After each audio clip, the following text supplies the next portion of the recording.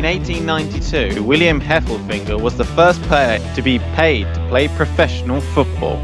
Since then, the size of linemen in particular has grown exponentially. With the NFL in its 100th year, we look at 100 years of evolution of linemen's body composition.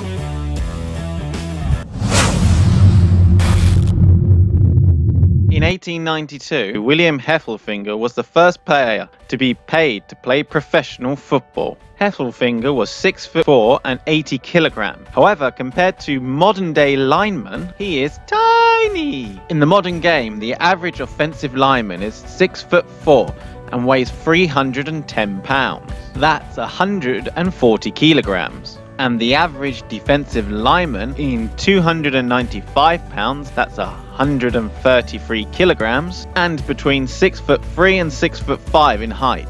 So why are there so many players over 300 pounds? The height and weight of every NFL player per position has increased over the years, especially tight ends, the defensive and offensive linemen, whose height and weight increases have been much larger than other NFL positions. Body mass of football players has increased significantly over the past 40 years, with linemen increasing body mass by 30 kilograms. There has also been an increased range in the weight between the lighter positions and the heavier positions in the NFL. This is partly due because we have moved away from the old school thinking that the most average body type was the best and most athletic type for all sports. However, our understanding of somatotypes and then later on phenotypes, combined with the fact that we had a kind of natural selection in terms of those with the better physique often ended up playing better in their sports, meant that we ended up having a more specialized body types. Also, players' training and nutrition has vastly improved, but could also size specialization occur due to rule changes that happened in the 1940s and the 1950s. Before the 1950s, substitutions were limited and players would have to play both sides of the ball.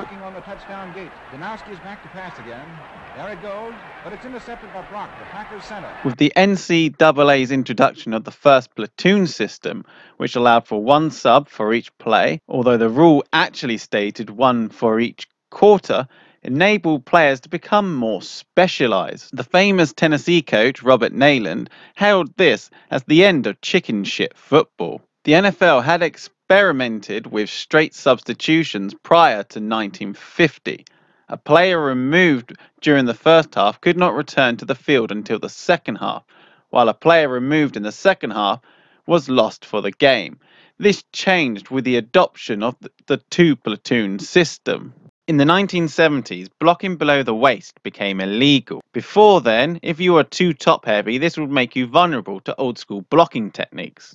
Direct increases in fat-free mass have a direct correlation to strength, speed and power, and resultantly your ability to play in that position. However, situations and certain moments in history have changed the needs of linemen and ultimately their body composition. For instance, the Lawrence Taylor tackle, which broke Joe Theismann's leg, will change the situation and how coaches search for players who play in the left tackle position and what they are potentially looking for. The left tackle is seen as the insurance policy of a football team. They help to protect the quarterback's blind side. A left tackle needs to be tall, strong, wide in the hips, that prevents players getting around them, long arms and long legs in order to be agile. The long snapper position is another position born by circumstance in recent years, and that many want to avoid a James Harrison fiasco where the ball went 28 yards in the wrong direction, simply because he wasn't specialized at that position. The body composition and demands of the players in the future may change because at college level they play a spread blocking system, which allows a free release downfield, whereas in the NFL you got someone in your face as soon as you snap the ball. The latter means that a heavier player is more beneficial.